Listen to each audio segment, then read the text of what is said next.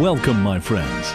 You're listening to the Voice of the Eternal Gospel, a program brought to you by the Eternal Gospel Ministry, founded in 1992 by Seventh-day Adventist believers. This is a Christian program dedicated to bring you the prophetic fulfillment, warning, and revelations of the end times, and to promote the advancement of Christ in your life. Welcome back, my friends, again to the Voice of the Eternal Gospel. I'm Pastor Raphael Perez, and I'm inviting you to pray with us. Let's pray. Heavenly Father, as we open the Scriptures, we ask for the presence of your Holy Spirit. But you said, if you then being evil know how to give good gifts unto your children, how much more should Heavenly Father give the Holy Spirit to them that ask Him? And we are His witnesses of these things, and so also is the Holy Ghost, whom God has given to them that obey Him. Amen. We ask for the power to rightly divide the word of truth. Though it may not be popular among men, though it may not be accepted by traditions, but Lord, it's your word, and the heavens and earth shall pass away, but your word shall stand forever. May it stand in our hearts and give us understanding of the Scriptures. In Jesus' name, amen. Amen. Amen. Praise God. I want to give praise to our Lord today because I know that in previous program we have been describing the work of the mighty priest, our priest, Jesus Christ, that in Revelation 12 is been described as being sitting in the throne. And also we discussed in Revelation 1 describing more about that throne. By Him sitting down in the throne of heaven, God, He has made us also. He can make of each one of us. And that's what I want maybe in this program today to expand.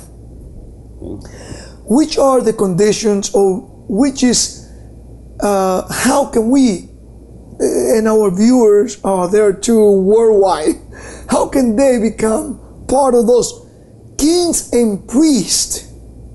Because I remember when I used to attend, a Roman Catholic seminary, they used to, read verses like this to justify an earthly priesthood. But going through the Bible, if we go with an open mind through the Bible, we see that this priest that the Bible is describing over here is not just an earthly priest. No, in fact, the Bible also shows us very clearly that and there are conditions. The Bible establishes, first of all, from the Old Testament, the prophecy concerning Christ as our high priest, or being a priest on His throne. Go to Zechariah 6:13. Okay, Zechariah chapter 6, verse 13. Look what the Bible says again. In Zechariah 6:13.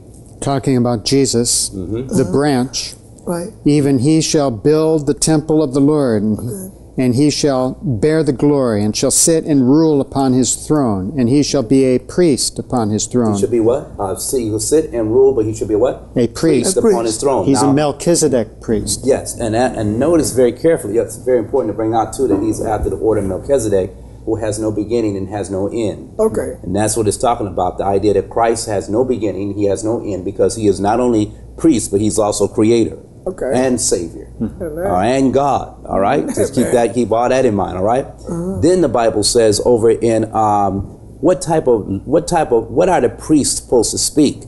Because, a lot of times people want to say they're priests, but we got priests into people who claim to have been priests on earth, especially earthly priesthoods. Right. We got all type of pedophilia going on. We got all type of things. What does the Bible say a priest's lips is supposed to speak?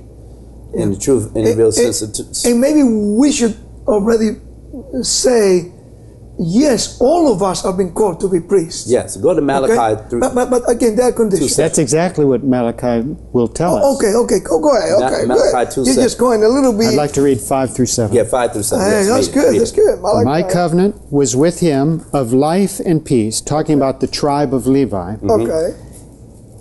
And I gave them to him for the fear wherewith he feared me, talking about those who accept the first angel's message. and was afraid before my name. The law of truth was in his mouth, and iniquity was not found in his lips. That's no guile found in their what mouth. was that verse again?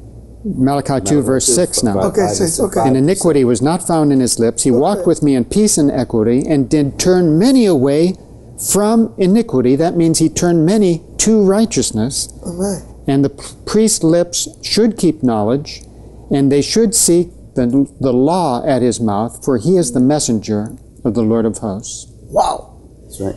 Now, if I ask you, for how many people was this plan set up to? God set up this plan for how many people? That's God's it goal. Was just for special people? That's God's goal for everyone. I mean, to every believer. In fact, go to 1 Peter 2:9. Oh, okay. Before we do, I just wanted to notice the connection between that description of the tribe of Levi in chapter 2 with the description of the 144,000 who are people in Revelation 1 through 5. But we'll just read verse 5. It says, "And in their mouth was found no guile." That's the same as what we read about the description of the priest. Right. And in Daniel 12, verse 3, it says that the people that are living on this earth at the very end of time will turn many away, or they will turn many to righteousness. Right. Amen. And they're the 144,000 as well. Well, you talk about the last remnant that God is going to have on this earth. And so we see that the 144,000, God's last day people who are ready for his second coming, are priests. Now, just described as to be clear, priests. we know there's more than 144,000 people on planet Earth at the time of Christ's return. We're talking about 144,000 that the Bible will say will be considered righteous people. Because Jesus talks about a lot of Christians and a lot of groups, different, no matter what one you might profess to be, it's not based on your denomination, it's based on two things, character and keeping of the commandments. Yeah, Look at Malachi 7. I mean Matthew 7, 21, 23. Just one other point I'd like to bring. The covenant was made with Levi because they were faithful during a great apostasy, at the golden calf apostasy. Yeah. That shows that God's last day people, the 144,000, who are living when Christ comes, they're going through a great apostasy as well, but they're going to be faithful like the tribe of Levi was. Yes, I promise to you, I promise to all of you out there, we're going to expand. When we get to Revelation 7, Revelation 14, about this 144,000, we will expand right, into that. Because I want to make sure that everybody understands that they're not the only ones on planet Earth alive at the coming of Christ. Right. But they are considered righteous in the sight of God. They have the seal of living God. But all of us can have the seal if we're willing to love God and keep his commandments. Amen. But the seal is also based on keeping the fourth commandment, which is the Sabbath. Amen. Seventh-day Sabbath. Seventh-day Sabbath, all right? Not the first day week Sabbath, or not any other Sabbath, but the seventh-day Sabbath, sunset Friday, sunset Saturday. Now let's go back here. You will mention Matthew 7? Matthew 7 for a moment. Okay. And I want to just show very clearly what's going to happen. Matthew 7, right quick, 22 to 23.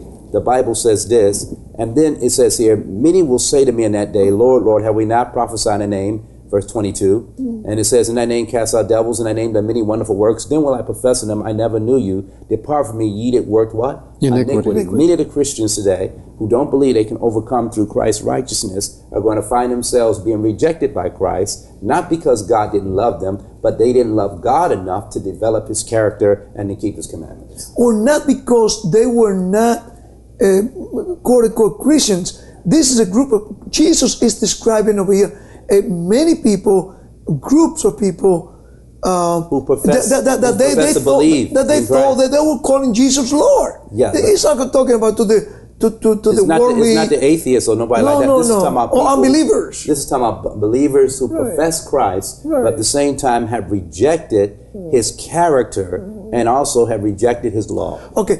let's continue then describing that type of, because I want to be part of that priest. I mean, you have heard my testimony. I was dedicated to the priesthood since I was born.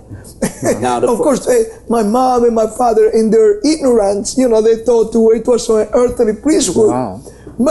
But by God's grace, I became, and you can become, a priest to the Most High. Because this is for the Most High. This is the priesthood. Jesus Christ. This is the Bible teaches a priesthood of believers. Amen. In 1 Peter chapter 2 verse 9, let's go. it said, "But ye are a chosen generation, a royal priesthood, a holy nation, Amen. a peculiar people, Amen. that ye should show forth the praises of him who have called you out of darkness into marvelous light." Amen. And notice what else it says, "In which times past were not a people, but are now the people of God." The who? The people of God, which had obtained mercy, which had not, but had not had mercy, but now have obtained mercy. But let's go back to verse 9. Yeah. In English language, I believe, like in Spanish, that word peculiar, it gives a meaning of what? Professor John, my brother Patrick. Peculiar means a little bit not like everything else. No, it's distinguish themselves from the rest of the world. Now, so if we want to be part of the priesthood, that Jesus is describing, is talking about, in which he sat down in the throne of his Father, then we must, by his grace, in his grace alone, we must become a holy nation, a peculiar. Nowadays, most people don't want to be peculiar. We are living in a time, and I've been told this so many times by colleagues, by friends of mine, why don't you preach? Even radio stations, even, in the media. You say, why are you trying to bring this message that nobody's preaching? Why you want to be so unique? Well, first, I would like to preach a message that will be so popular that everybody will be exciting. But guess what? God's truth message for every generation has been so unique, so special, that in every generation throughout the history, you will see that only a few people have been taking hold of that special truth. Today, we talk about the 7-day Sabbath. Most people, they have been caught up in what?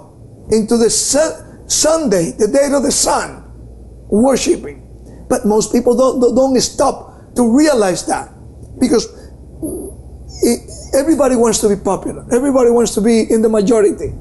Okay. Yes. I'd like to also go back to verse 5, which links it back to Zechariah that we read about Jesus building the temple. It's talking about Jesus, to whom coming as unto a living stone, disallowed indeed of men, but chosen of God and precious, ye also as lively stones are built up a spiritual house and holy priesthood to offer up spiritual sacrifices acceptable to God by Jesus Christ. So Jesus is building up this spiritual temple made up of living stones. If we are connected to Him, the cornerstone, we become living stones. This is a spiritual temple, and it says here that ye also are become a spiritual house and a holy priesthood. So the priesthood of all believers being built up into a spiritual temple, and Jesus is the cornerstone. He's also, Zechariah also says, He's going to put on the capstone. Hold it right there, because many people are interpreting or hoping that there will be a literal temple up in Jerusalem. But we will be right back. Paul and Jesus both predict that the Church of God becomes a force against God. The radical faith that Jesus taught had become the official religion of the empire that murdered him. The speed with which the early church tobogganed into apostasy will take your breath away.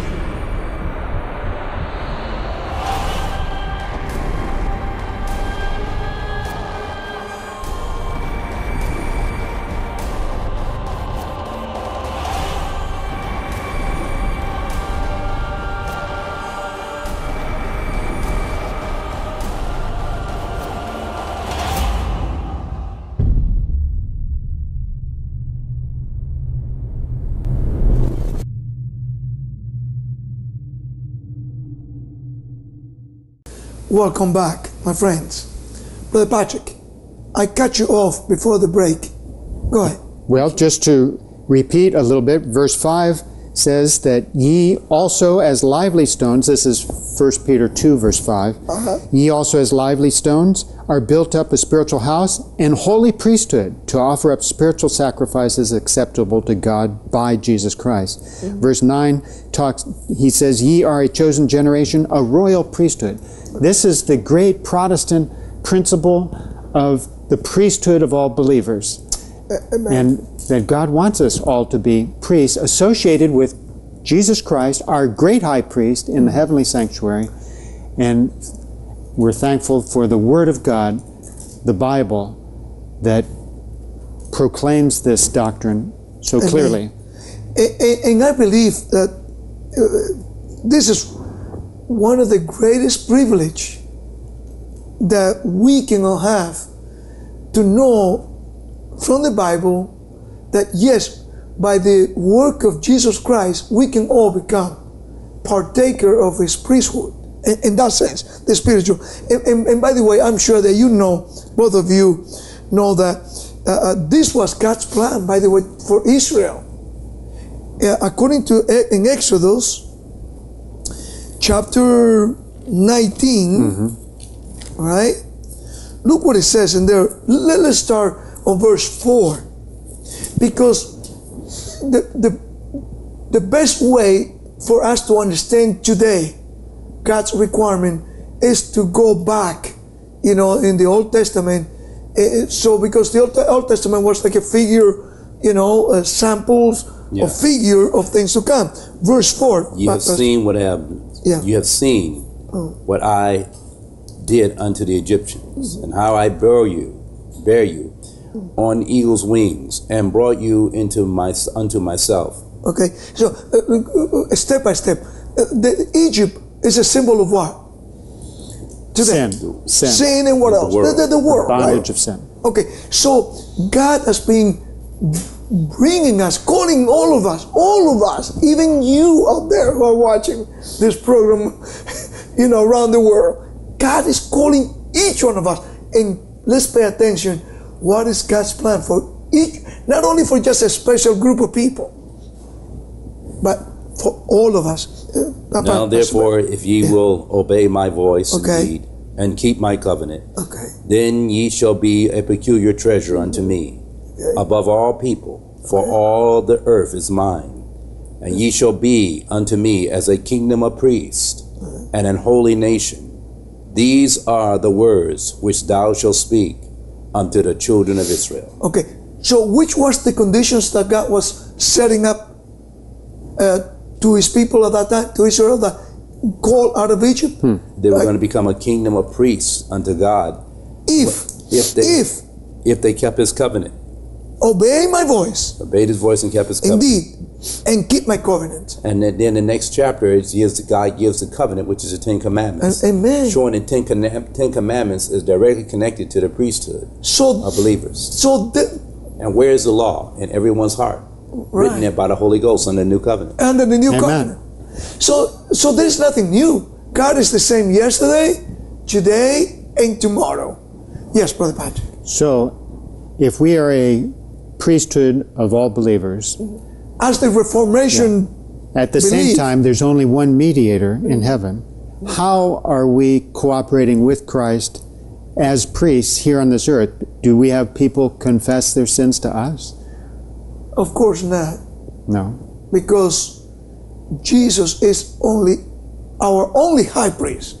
Isn't that what we're being studying? That's right. In several programs, in the book of Hebrews, chapter 4, chapter 8, chapter 9, the whole book of Hebrews. In Hebrews 7:24. So what do we do as priests then?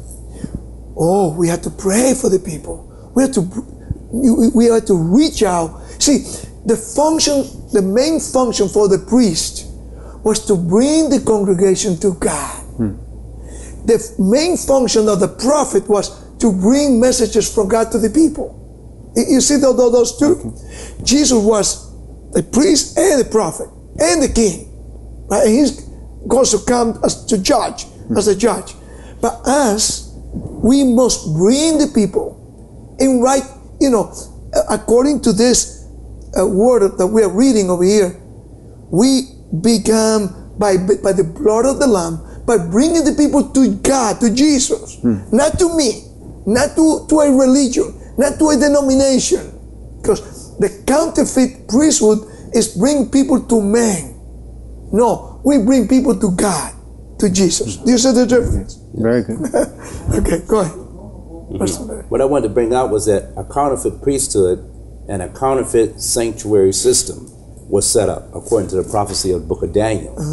In Daniel chapter 8, verse 13, the Bible foretells a situation that would take place that would develop into what we see today in our society and among religions. Listen carefully.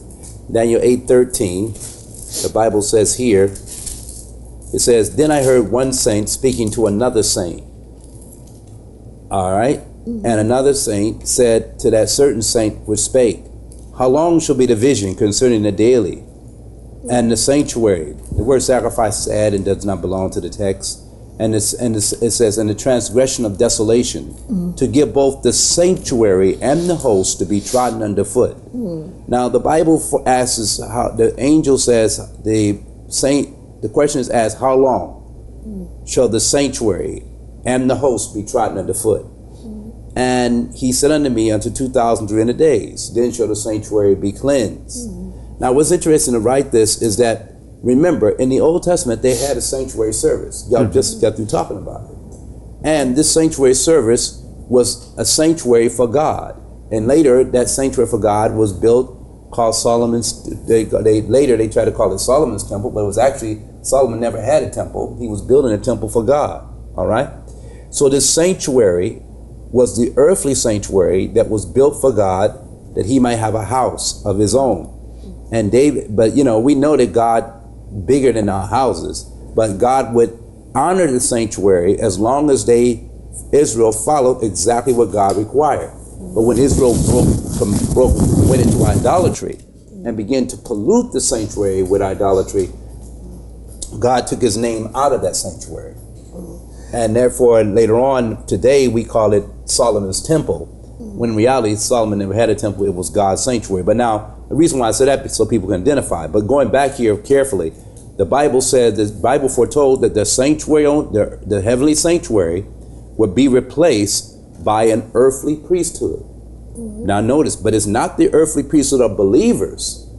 It's a priesthood that will become exclusive in its teaching that as they ordained priests, that these priests had the same prerogatives of Christ himself.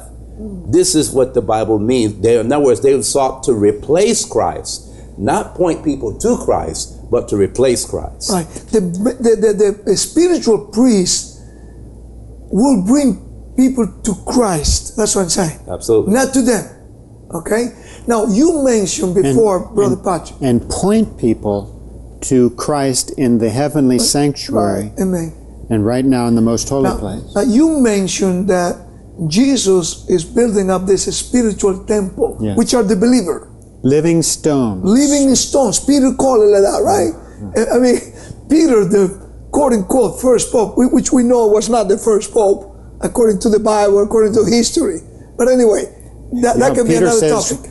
Christ was the foundation, the rock on which this spiritual temple is being built. By the way, do you know we put this together? I forgot to be offering literature, and so let me mention this. Was Peter the first pope? This little booklet will explain to you in a very simple way that even a child can understand it, that Peter could not be the first pope, according to the Bible, according to history. And so that's one booklet that I want to mention. Also, for those of you who want to go to our website, eternalgospel.com, you can read, you can download literature like The Antichrist Revealed. We got book on here. We haven't been offering lately in our programs, but we want you to know that we have plenty of literature that we are sending by thousands, free of charge to the people. Okay? The Antichrist Identify. There's another one called, let me see, you were able to get it, hopefully, in the camera. What happens after death? There's a lot of issues, a lot of confusion over there that Satan has been introducing into Christianity.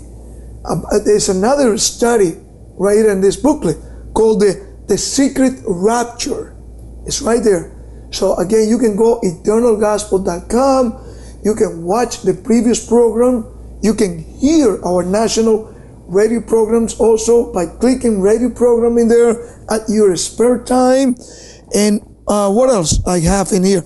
Here we have the 95 Theses newsletter regarding the true day of worship, the seventh day Sabbath. Here you're going to see, as we can see from the camera here, we can see very clearly that this is going to talk about the importance of the Sabbath and that the Sabbath cannot be changed. And also by whose authority. No one has authority, no king, no priest, no politician or ministry or church has the right to change God's law. Amen. So it's going to talk about that, and it's going to talk about the importance of the seal of God in His commandments right here. Amen. Thank you. 95 points. By the way, as you know, we have been offering over 20 years $1,000 for anyone to bring to us just one Bible verse. Just one from the Old King James Bible, stating that the sanctity of Saturday had been transferred by Jesus or his apostle, his disciple, to Sunday. $1,000.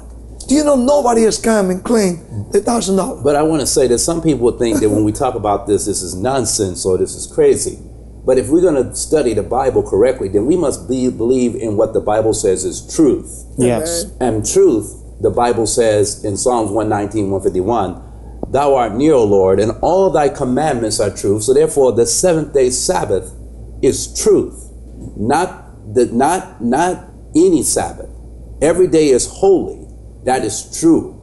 But every day is not. Every day is good.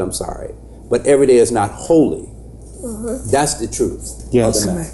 And God made only one day holy, that's right, blessed and sanctified, which can only be the Sabbath day. And no other day, all the other days are work days according to the fourth commandment. But we should try to live holy every day. Okay, amen. In the eyes of God. Can I close the program? I need to close by reminding you, yes, God is calling each one of us, you including our viewers, to be part of this special priesthood that He's preparing so we can all live together with Him forever and ever. God bless you.